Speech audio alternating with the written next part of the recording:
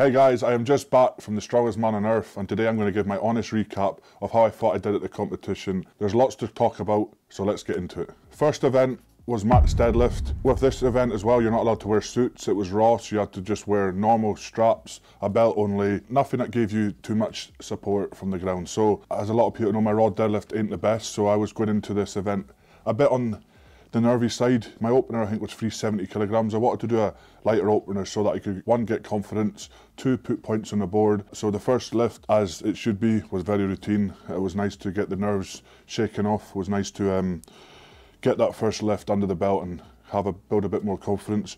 So in the second lift, this is when the strategy comes into play, because the first lift, you're not allowed to see anybody else's first lift, but then on the second, the whole field opens up, and then that's when you're allowed to see other people, what they do.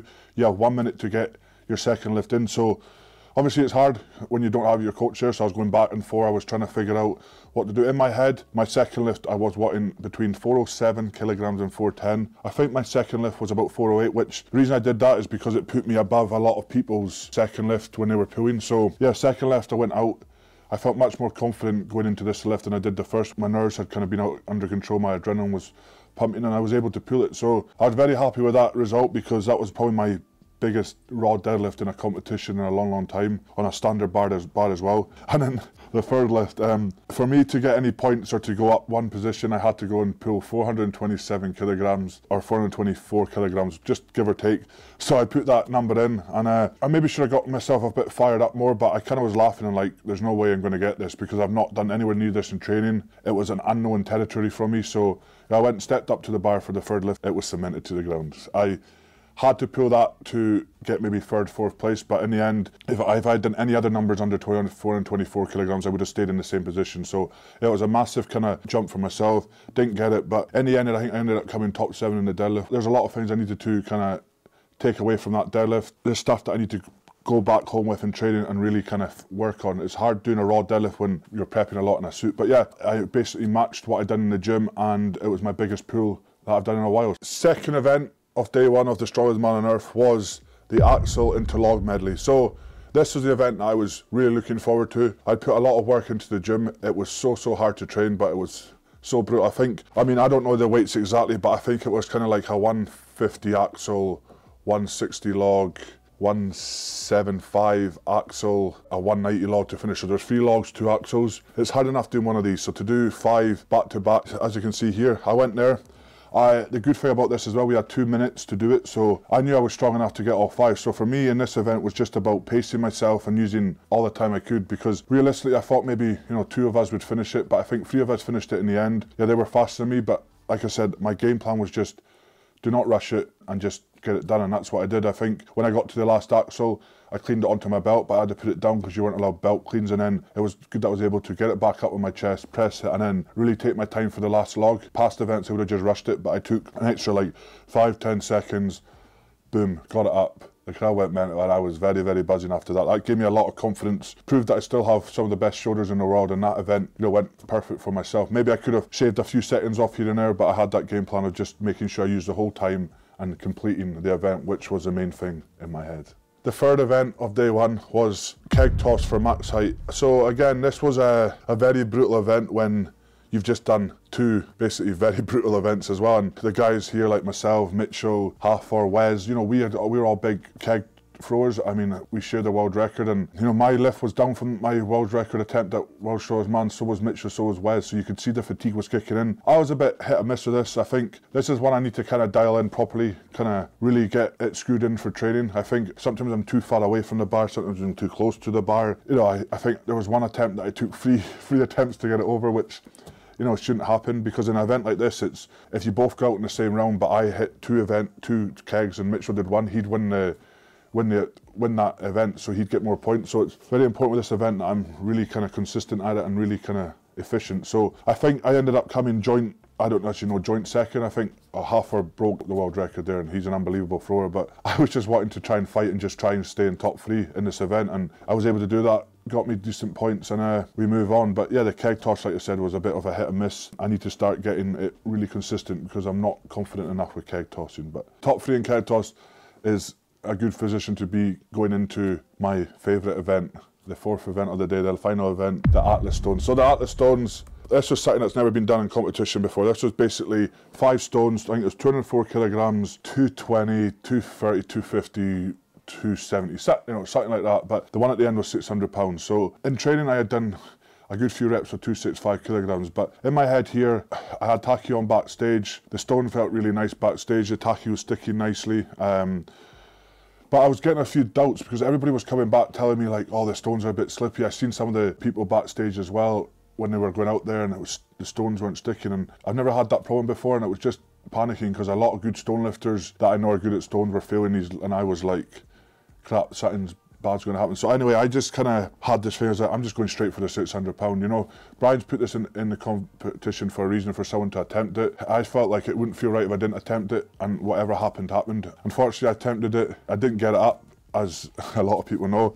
That my tacky just kept slipping off. Maybe I should have been smart and got, you know, points on the board. Maybe that's if, you know, Luke or my coach there would have helped me, but I was just kind of so in the zone that I just went straight for the 600 pound, very confident in myself, failed it and ended up getting 0 on the Atlas Stones. Yeah, it's one of those things, it's a learning curve. You know, it's going back to train them harder, maybe get some sleeves, maybe not have that issue with the tacky again, but there's a few things you can take away, but the main thing is I tried it. It didn't work this time. If it had worked, it would have been a total different result. So yeah, it is what it is at the end of the day. I'm not very sad about this event because I know how good I am at it. Like if this 600 pound stone was back in a competition in 2 weeks, I'd be able to do it. It was just one of them things that I just got it wrong on the day. I'd rather fail in a stone event like this in 0 than I would if it was a pressing event or something, because like I said, with stones, I know that on any given day I can do this, but it was just not my day, and unfortunately the risk did not pay off. So at the end of that day, we've got the scoreboard up here. That put me into 7th place after day 1, which isn't a very good position to be in, but it was my own fault that I was in that position. Day 2, we start with probably my least confident event, my event that I've never really been good at. You don't have it much in competitions, but was the squat. This squat, you could call it a squat. It was a beast of a thing. It had, I think it was like 365, 370 kilograms. I think not many people got reps of this. It was an absolute torture device. I just went in there. I think, you know, I kind of didn't have any buzz. I was going in there not confident at all. The warm-ups backstage felt like absolute crap. I ended up taking wraps up out of me, but I just thought not to wear wraps there because I just think with a machine like that, you didn't need to wear them. When I unwrapped it as the event itself, like in the video, I could see that I didn't feel heavy at all. But then as soon as I got it onto the safeties or the stops, whatever you want to call them, it was just like the whole world was crushing me. So that was, I was probably training it wrong, didn't train it hard enough, but at the end of the day, it was out of my comfort zone with squats. I've never been one of those guys that has squatted big weights, and unfortunately, again, I zeroed that, and you know, we started day 2 the same as we ended day 1, which was an unfortunate event. I'm glad that event was over with because that was the one I was least looking forward to. A few other people zeroed as well who are good squatters, so you know that the event itself was very, very tough, and Brian made it to the toughest probably squat that anybody's ever done in competition. So yeah, we go on to the 6th event, which is the power medley. So it's basically like a big grain or wheelbarrow thing that you walk with, and then you go straight into an arm over arm, and I mean a heavy arm over arm. So anyway, the first part of this was no problem to me. I could put my body weight into it. I was picking this up no bother. Then the second part of this was arm over arm. See as well the massive trap there. As soon as I pulled this, it was hellish. It was just every pull you had to put 100% into it. You had to just keep pulling. The heaviest arm over arm I'd done. I'm still pretty happy with it. I still got a decent position with it. A lot of people didn't finish it, but it was Brian said it was going to be heavy, and it was very heavy. But I think I ended up top 5, top 6 in that event. A decent effort by myself, and it was basically all I could do. I felt like I was a bit more gassed out than I should have been maybe after the squat and warming up for the squat, but I still did enough in my eyes to kind of get top 5 or 6 in that event, and I was thinking to myself, hopefully I can push myself back up the leaderboard. We then move on to the 7th event, which again is another event that I've not really been known for, is the Dumbbell Medley. I think it started again at 105 kilograms all the way up to 135 kg or whatever. So this event, you know, by the time you get onto the 7th event and having a medley like this, you're fatigued. There was a lot of people getting 2 free dumbbells, so I thought if I get free dumbbells, it's big points for myself. So thankfully I went out there and got free dumbbells. Maybe if I took a bit extra time, I would have got the 4th one. The 4th one felt like it could have been there. And when you see a lot of these kind of big pressers as well dropping points on the dumbbells, you could see how much the fatigue had kicked in, but it just proves that my pressing's up there now, still the best in the world. My dumbbells, I'm not mentally weak on dumbbells anymore. I know that when I just attack and be aggressive on the dumbbells, they go up, and maybe if I've had a bit more confidence in myself, I could have attacked the fourth one a bit more, gained even more points, but like I said, 3 for myself, I was very, very happy with. I was warming up with them and thinking, like, if I get 1 or 2, this is going to be good.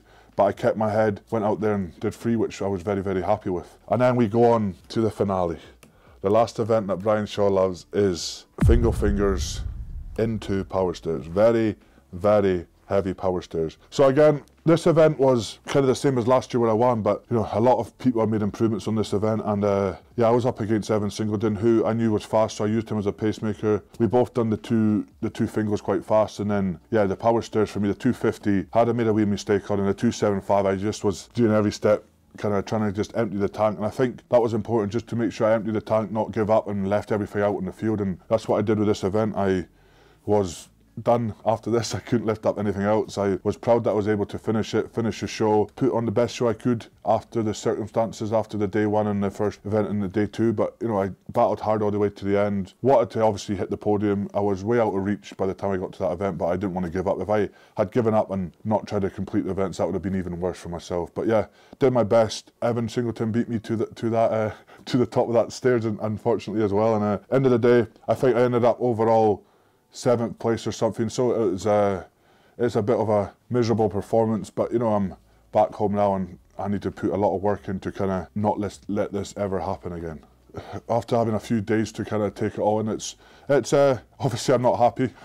You go to these competitions to win, and for me to come 7th place in this competition, I should be doing better. You know, a lot of blame's on myself. You know, we can talk about the climate, we can talk about all that, but I was at Brian Shaw's last year, so I knew exactly what to expect when I got off the plane. I knew how much higher we were up above sea level. I should have maybe done things differently, maybe gone a bit earlier, asked Brian if I could come over a bit earlier, maybe change things up in training, maybe be a little bit lighter on my feet or whatever. But yeah, I don't think the climate affected me at all, because you know, my pressing events were very, very good, and last year that's what affected me, was the dizziness and all that kind of stuff. You know, we can talk about that all day long, but it was just, I think my overall performance, I think it just wasn't prepped enough, wasn't ready. I think, you know, obviously having Hofford back as well, and you know, Mitchell, I mean, first of all, you know, Mitchell Hooper is an unbelievable athlete. He's, you know, proven time and time again that he's winning these shows. There's no other athlete like him. I don't think there's any other athlete that can do as many shows and be as consistent as he is. And so a big, massive well done to him. Also, a well done to Hofford Bjornsson. And you know, I have to look at these two guys as blueprints and be like, you know, I'm meant to be a professional athlete, but I'm over in America eating sweeties, eating crap food, and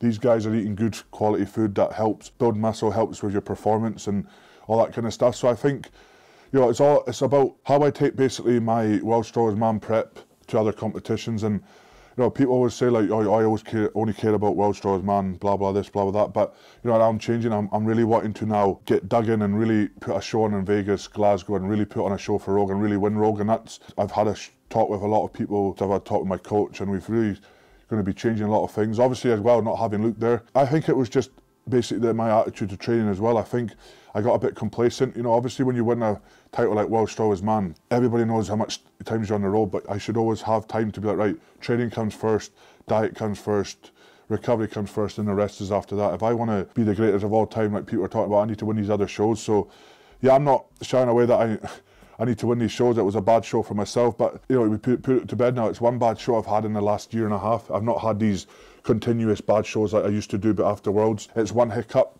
Again, as well, we look at it in another way, that if I had loaded the stone over the bar, I would be sitting here 3rd place. But I know how much stronger I need to get with my raw power.